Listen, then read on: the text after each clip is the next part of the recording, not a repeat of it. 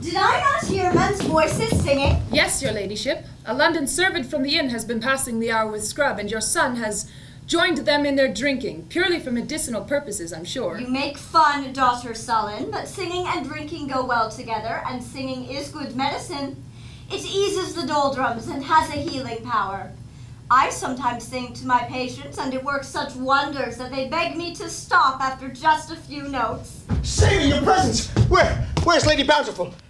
Madam, my master is in distress, and the fame of your ladyship's charity and skill have drawn me hither to implore your ladyship's help. Why, sir, what is the matter? I fear that my unfortunate master is this minute breathing his last. Your master? Where is he? Scrub!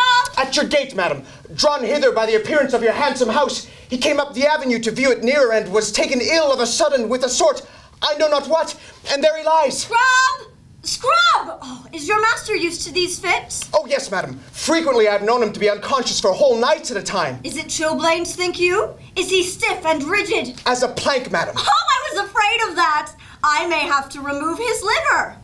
Are his digits swollen up like hams? Do his eyes bulge, secreting a yellow pustular material? Exactly so, but God's breath, madam, he's a-dying. I mean, its care and neglect may save or destroy his life. Yes, madam. Run into the avenue where you'll find a gentleman and bring him here. Quickly! It could be rampant alopecia meningus, or my own discovery, Peloponnesus aquaticus, or Greek water disease. Oh, come with me. I'll see him brought in myself.